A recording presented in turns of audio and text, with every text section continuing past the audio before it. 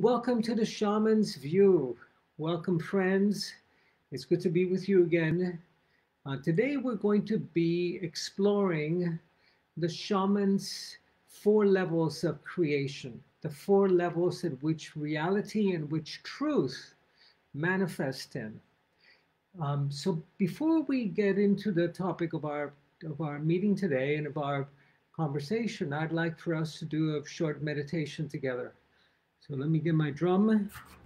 Now I'm going to ask you to join me in a breathing meditation, inhaling to a count of 3, exhaling to a count of 5, so that we can reset our fight or flight response. We can step up to that higher eagle brain, the brain of eagle, the mind of eagle that can see the curvature of the earth and see the small details below as well.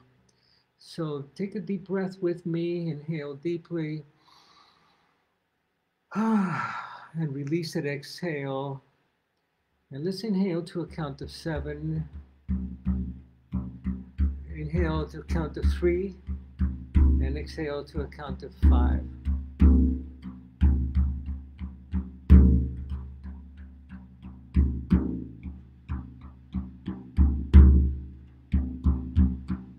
Inhaling to 3, 2, 3, exhaling to 5, 2, 3, 4, 5. Inhaling to 3, 2, 3, exhaling to 5, 2, 3, 4, 5, and holding the breath empty for a moment. Inhaling to 3, 1, 2, 3, holding the breath full for an instant. Exhaling to 5, 2, 3, 4, 5, holding the breath empty. Inhaling to 3, 1, 2, 3, holding the breath full, pausing, exhaling to 5, 2, 3, 4, 5, and continue with me for a few more moments.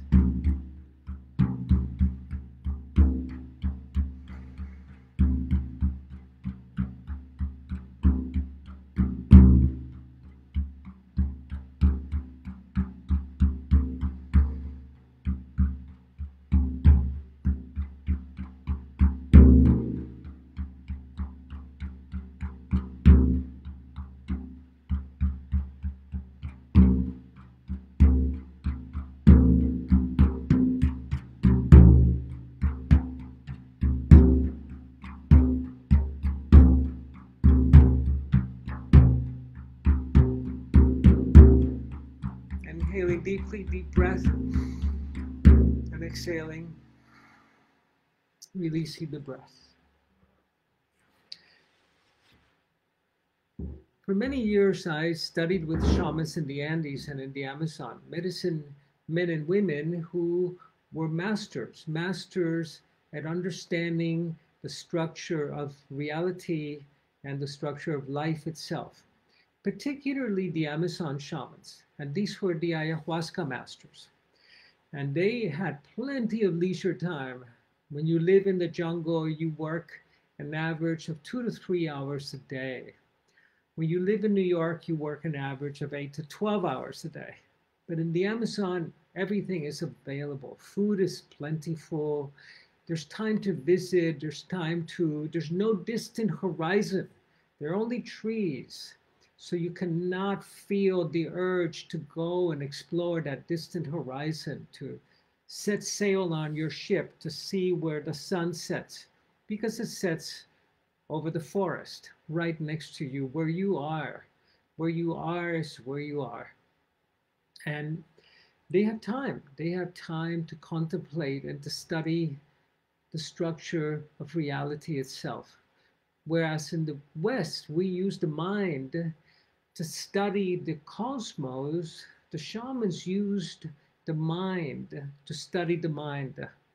They turned it within instead of understanding and attempting to find the formulas for how the outer world works. They turn the mind within to understand how the mind works and how the mind perceives reality, interacts with reality, and co-creates reality. So they discovered that there were 4 levels of reality. And it took me many years to understand this because, of course, the language of the shamans is very different from the language of quantum physics that we're familiar with. Imagine trying to go to an Aboriginal person, to an Amazonian shaman dressed in feathers with a spear, and telling them about differential equations or telling them about chaos theory, that butterfly that flapped its wings in Beijing and caused a storm in the Caribbean. And I did that. I tried that with my mentor one time. I said to my mentor, you know, that butterfly, this is chaos theory, that flapped its wings in Beijing caused a storm in the Indian Ocean. And he said to me, show me. And I said, that's physics. What do you mean show you? He said, yeah, I had a brand new PhD at that time. And he said, come on, flap your little doctor wings and heal someone in India. I said, I can't do that. He said, I can. Because of course, in the shamanic traditions, which are feminine traditions, we differentiate between information and wisdom. Information is knowing that water is H2O. Wisdom is being able to make it rain. Information is knowing about chaos theory, and wisdom is being able to heal someone 10,000 miles away. To do this, they were consummate observers of nature and students particularly of the nature of reality. Not the spotted frogs that are so magnificent in the Amazon, or the colored parrots, or the cockatoos, or the monkeys. This is what we're fascinated with. The shamans, of course, they knew the birds, they lived with them. They were fascinated with the mind itself, much in the same way that the Tibetans and Himalayan wisdom keepers were fascinated by the mind. And they discovered that there were 4 levels of reality, 4 different levels of which reality manifested. And it took me a very long time to understand this, because they would say, well, the first level is the level of serpent. And as serpent, you're crawling on the earth. You cannot lift your head up to see above your own shadow. You've got your belly against the mother, which is beautiful, but you're coiled up, cold-blooded, no feeling, no sensation. And I understood with time that they were talking about the level of serpent, of jaguar, of hummingbird, and of eagle. So let me take you through these, because this is a very powerful understanding of how the mind creates our experience of reality. And as you get to the higher level, how the mind co-creates reality with spirit. So at the level of serpent, everything is exactly what it seems to be. Everything is what it appears to be. And this is the level that most people live at, where they take reality for granted. That what you observe, what you measure, what you see and what you can look at is what reality is. Now the level of jaguar is the level above it. And the level of jaguar, you understand that nothing is only what it seems to be. And of course, we only need to look at politics. We need to look at people's deep vows and commitments and swearing to speak the truth. And we know that nothing is only what it appears to be.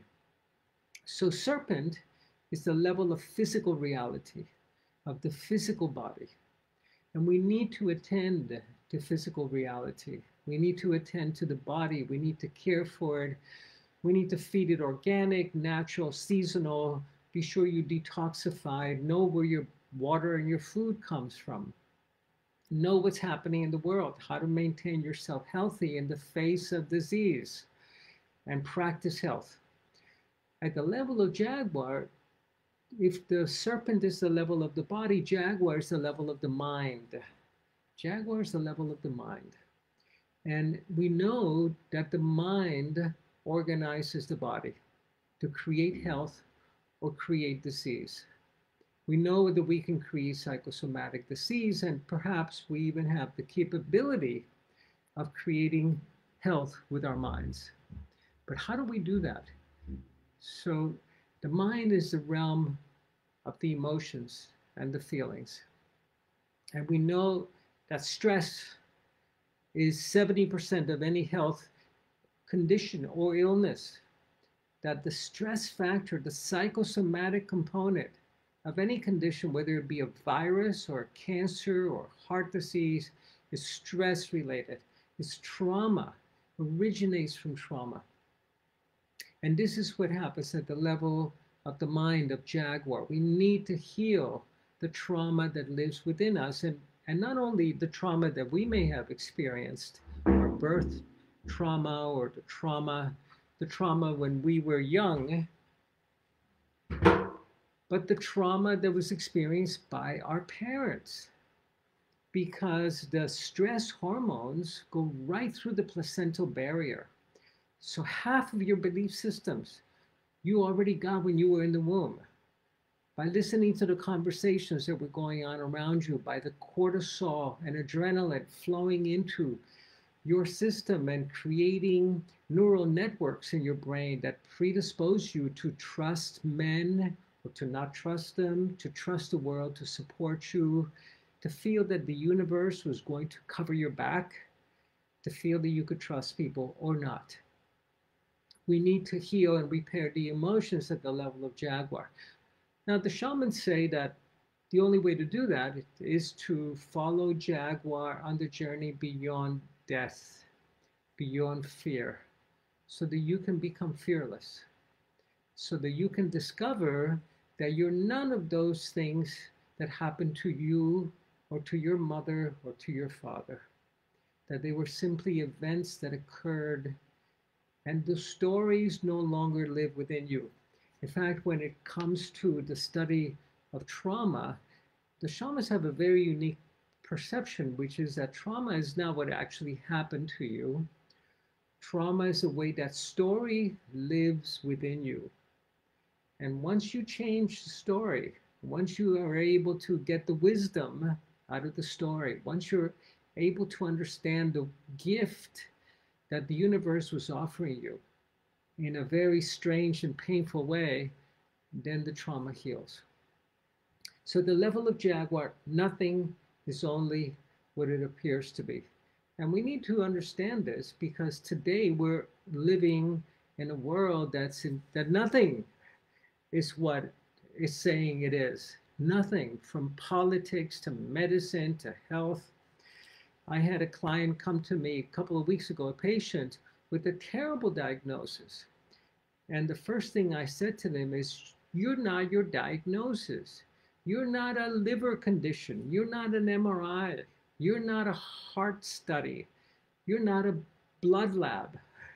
You're a miracle. Of course, these are the kind of curses that medicine gives people.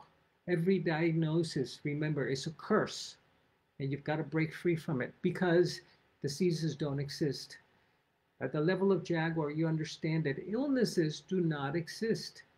Sick people exist, but illnesses, these collection of symptoms, they're not real. And the minute you subscribe to them, of course, they become real. Now, at the level of Jaguar, it's a level that sorcerers operate.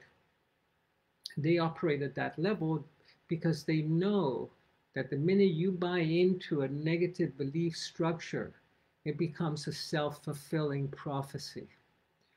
So when shamans go to heal sorcery, whether it be psychic attack or intrusive entities or low-level spirits from the lower world, hungry ghosts or demons, the wise shamans, the wise elders, not the opportunistic shaman healers that keep you coming back the next week and the next week to take your money and your sanity, battling your demons, they show you that you have to stop battling your demons. And then you have to start feeding them. Start feeding your demons and turning them into allies, receiving the gift that they have brought you, the teaching, the lesson. And then you break free of all of that negativity that we're exposed to all the time, because that negativity only works through affinities. It's only because we have an affinity and somewhere for it to hook that we get entangled. The minute we heal the hook, there's no entanglement. Jaguar heals by journeying beyond death. And this is the topic for another conversation, but the shamans of the Americas and of the Himalayas, the Tibetans, were consummate map makers of the journey beyond death. So we have serpent, where everything is exactly as it seems to be. And then we have jaguar, where nothing is only what it seems to be. And then we have the level of hummingbird. This is a third level. And this is the level of the soul. So in the same way that the body is informed by the mind is informed by the soul.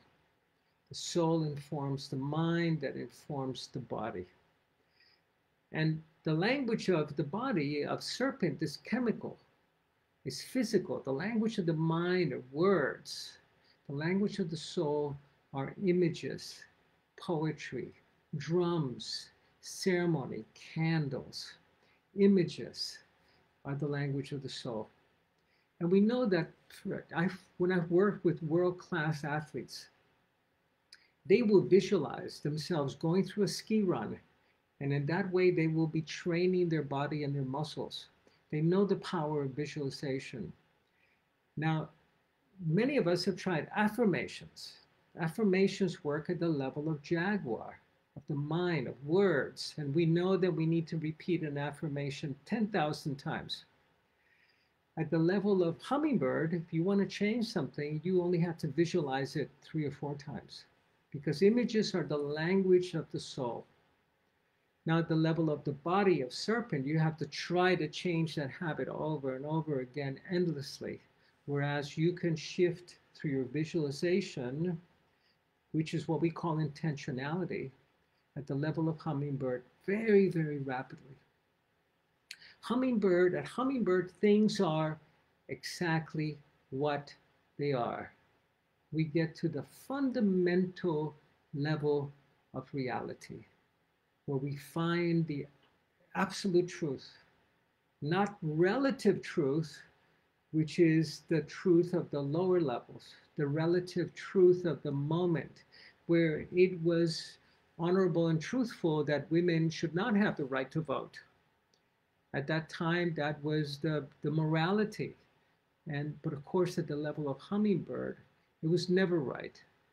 At the level of hummingbird, the slavery that's been happening in America and in the world, really, for the last 500 years is unacceptable, and it's still continuing.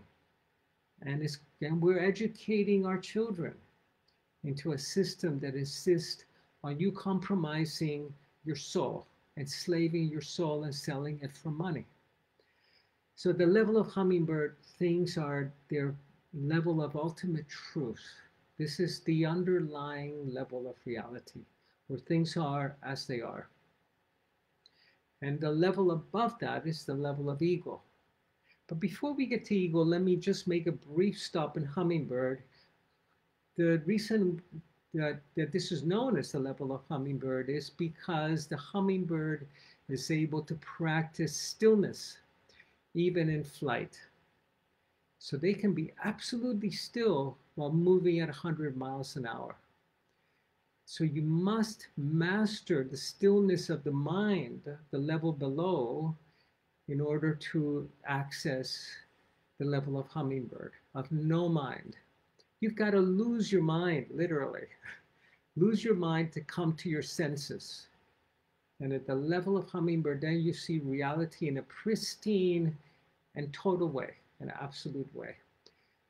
At the level of hummingbird, also, you have to learn to go for the nectar. To go for the nectar. When I was doing my training with the shamans, I trained as a psychologist initially, where you worked on your stuff. We've got to work on our issues and in our things. We cannot gloss them over. But I was so accustomed to working on my stuff that my hummingbird on the way to the flowers would always stop by the poop pile so I could work on my stuff. And I had to learn that I had to go directly for the honey. Go for the honey. Go for the nectar. You've already worked on yourself so much. And now you can step into a higher level where it's not about you working on yourself. It's not about you anymore. It's about something much greater than we are. So at the level of the soul of hummingbird, we discover our sacred journey. And if we can select a journey that is sacred, that will change our beliefs in the level of the mind, and it will change our behaviors at the level of serpent. So when you install something at hummingbird, the level of the soul, jaguar, the mind changes, serpent, the body transforms. So fundamental part of shamanic energy medicine, what I teach my students is that we have to help our clients, our patients, our loved ones come up with a sacred map. That healing is about a sacred journey and not about an intervention. And when we find a sacred map, then we can do the interventions, and they fit within a much bigger context than just taking the pain away. Above the level of hummingbird is the level of eagle. The eagle has extraordinary medicine and power throughout the Americas and throughout the world. Literally, it's been used as an emblem of power and of vision and in so many different cultures and traditions. At the level of eagle, you enter into the level of pure energy, so that you're beyond ultimate reality, which is what happens at the level of hummingbird. You are in the field, you're in the quantum field. Because until the level of hummingbird, there is a you. Alberto is there that understands the fundamental nature of reality. But at the level of eagle, there's only reality. You're no longer there, but you're witnessing it and becoming one with it. It's like that beautiful poem by Rumi where he says to the beloved, "For I have ceased to exist. Only you are here. Only you are here. I have ceased to exist."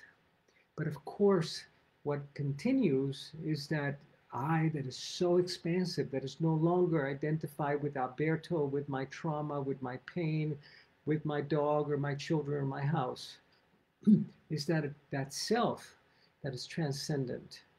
This is the level of eagle. And the language of eagle is pure energy. The language of hummingbird are images. The language of the jaguar are words, and the language of serpent of the body is chemical.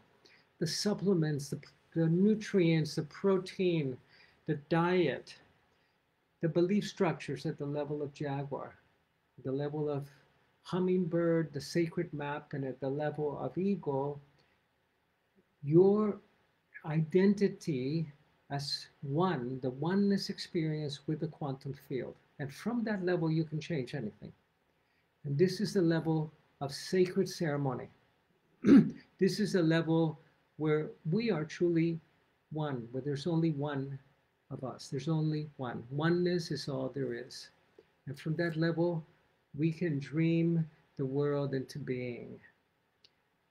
At all the lower levels, we can have our own unique experience of reality. And we can modify whether the reality that we're experiencing is painful or pleasurable, simply by changing our attitude. But at the very highest levels, we're co-creating. We're taking part in the great choreography of dreaming the world into being. But my mentor believed that we were dreaming the world into being all the time. I was a young man. I was studying with this old Indian sage, And I was wondering, why are you teaching me? I'm a graduate student from the University of California that's totally ignorant about nature, about spirit. And he said, I'm teaching you for your generations, for your people. And what he was teaching me was that given the times that we're living in, that we're foretold as the time of the Pachacuti, of the great renewing of the earth, it was important that we learn how to operate at all of these four levels, that we understand that healing and transformation has to happen at all four levels, not just at the very ethereal, energetic, and at the level of pure light, but at the level of the body and of our society and of our economics and how we grow our food. But not only at the physical level, not only at the level of the body, but also at the level of the field. There's a huge transformation happening in the invisible world, the world of the quantum field. And it's a transformation that is going to impact absolutely every living system in the planet, all of humanity, all of the creatures, the entire ecosystem, and will begin a new chapter for all of us if we have the courage to dream with beauty and to dream with courage and with strength, so that we can dream into being a world that our children's children and all the creatures can live harmoniously in. I hope that this has been helpful and insightful to you. And this is why ceremony is so important. The fire ceremonies that we've done together, take it to the fire, because there we are working in the field, installing in the field a frequency and a standing wave of peace and deep transformation. And of course, we are the first ones to benefit from it. And then it spreads out to all of our loved ones and to humanity. Thank you for joining me in the Shaman's View. Take it to the fire. We have a big time coming up in June 20th when we have the solstice. This is a powerful time. I invite you to join me in a solstice ceremony. I will post a link here in the Facebook page with hundreds of shamans from around the world and healers and medicine people. June 20th. Come and join us with a candle and a small stick. Blessings, and I will see you then.